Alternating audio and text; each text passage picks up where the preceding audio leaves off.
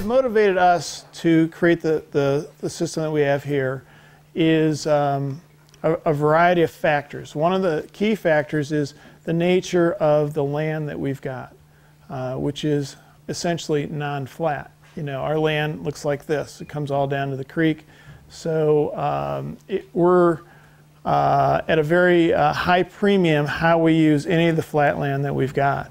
So a windrowing system like Otis has talked about was not suitable for our needs because our system had to be very compact and had to be expeditious. All right. So the nature of our system is that we can process a fairly large amount of material fairly quickly in a limited amount of space. What further motivated us is that it was costing us roughly $500 a month to truck the, I don't want to call it waste, but the nutrient outputs from our horses out of here. And we saw the opportunity to actually turn that around and create a revenue stream. And so we did what any entrepreneurial near Silicon Valley person might do, went to the internet, looked around, see what was going on, found a system that we thought we could imitate. I'm not a construction kind of guy. I'm much more of a Silicon Valley kind of guy, but my son and I constructed our first system, and it hung together for a while and proved to us that we could compost like it said that you're supposed to be able to. We didn't know. We tried. And then with the help of the RCD, we created a much more bulletproof system that you'll see today. So the other thing I'll tell you is that as we go around, what I'm going to explain to you is that pretty much everything we do here is key to our composting system. So how we feed, how we clean the stalls, the bedding that we use, all the equipment that we use, it's all key to doing the composting. All right. We have about half the horses here are our own horses, and half the horses here are boarded horses. And often it takes somebody who's boarding their horse here a while to adjust to how little bedding we use. And that it's not this, like you said, this big fluffy pile of shavings. Instead, it's a fairly thin layer of essentially sawdust. Okay. And for the reason he said, if you ever watch somebody pick the stall where there's all this big bedding and the heavy shavings and looked at what they collected, you go, oh my God, it's all shavings. In essence, what's happening is people are just throwing money away, and they're debilitating their composting in the process. So this is, we've tried a number of things. We even tried the rice hulls. We've tried a number of things. This is what we've decided we're happiest with. We've sized everything for this operation. So for instance, our tractor is just big enough to be able to lift those pallets full of bedding and the pallets full of feed. Small enough also to make it through the aisle we just walked up through the barn. Actually, this is kind of like Goldilocks, because we first had a bigger tractor and then we had a smaller tractor, and this one turns out to be just right. So we have trucks that come in, semi-trucks that come in delivering the bedding, and the tractor is designed so that you can switch the bucket for forks.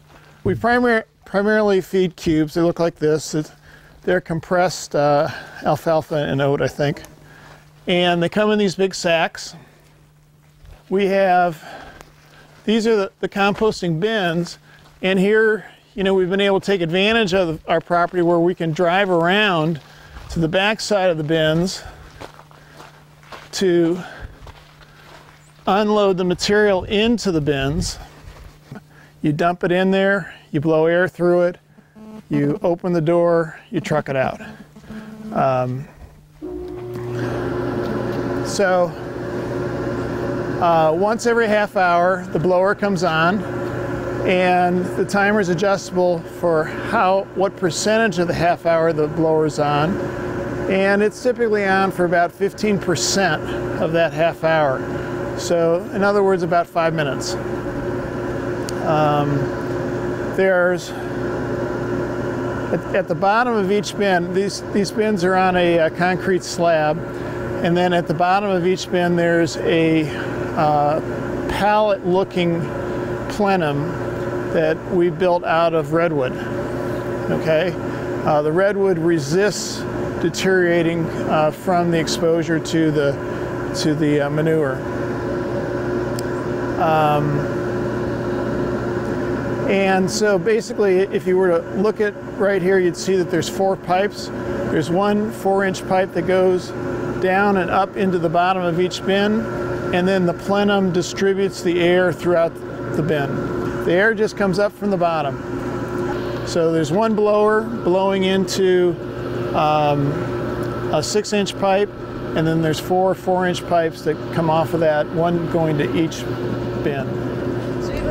This bin here was recently emptied, all right, and we're starting to fill it, right? And then once that's full, we'll empty this bin and start filling it. And then when that's full, dot, dot, dot. Right. And it takes about a week to fill a bin. So in other words, the material sits in the bins for roughly 4 weeks, right?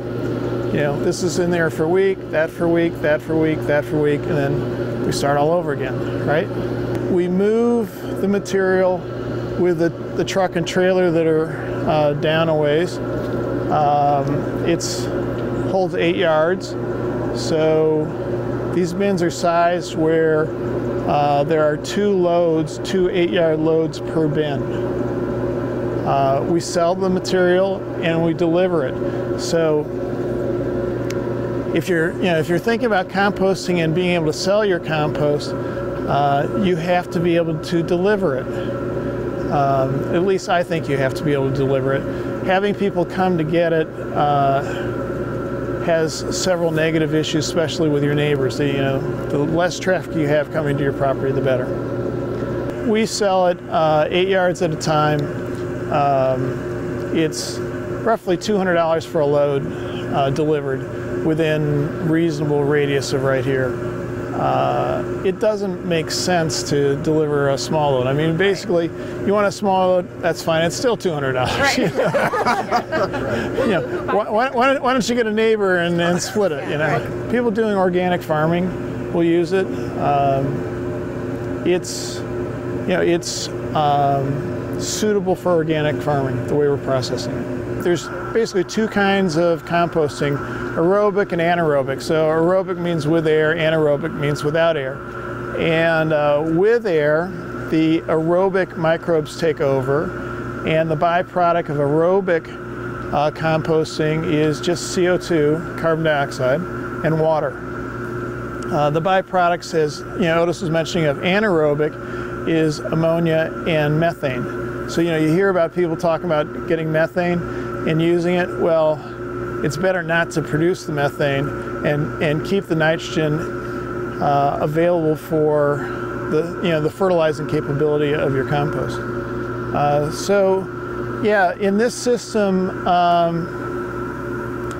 we don't have to add water, and it stays plenty moist enough. I mentioned Otis earlier, in the summertime when the material is drier, we'll add water as we're putting it in, but then we don't have to continuously add water after we get it going. The advantage of this system is minimum labor, right? Virtually, almost zero labor. The disadvantage of any batch system is that they're non-uniform, all right?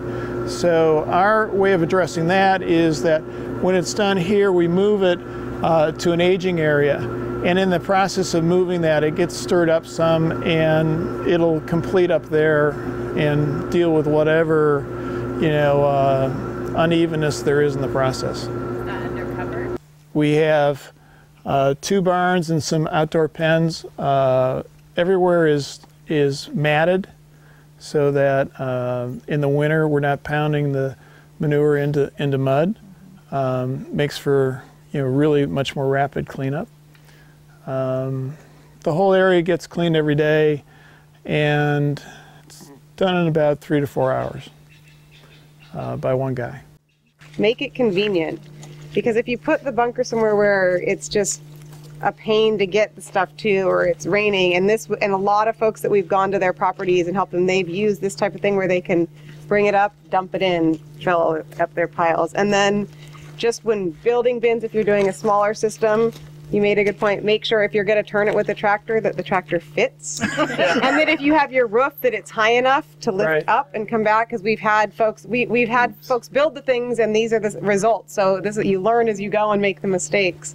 Some folks don't even want to compost the manure, but they're just building, for water quality purposes, a storage area. So they have a concrete bunker, they just put all the manure there and they end up hauling it or giving it away to people. If you haul it, some interesting ways to just haul it if you want to give it to somebody else are have your truck backed up against a ramp and you just put the stuff directly in the truck. When the truck's full, take it to, you know, if you're in Ben Lomond, to the transfer station, or preferably to someone's place that can use it.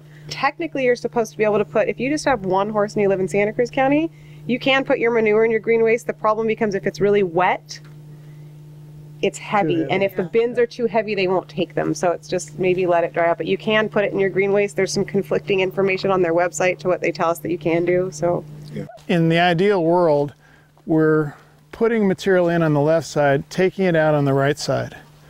And then when the left side is full and the right side's empty, we move the left side material over to the right side, which means that the material that we first put in on the left side is now at the front on the right side and would be the first stuff we take out. So it averages out then, you know, how long material's in there. And part of what you can see is that it's shrunk down. So when this material was first put in there, it was put in as high as I could possibly stack it.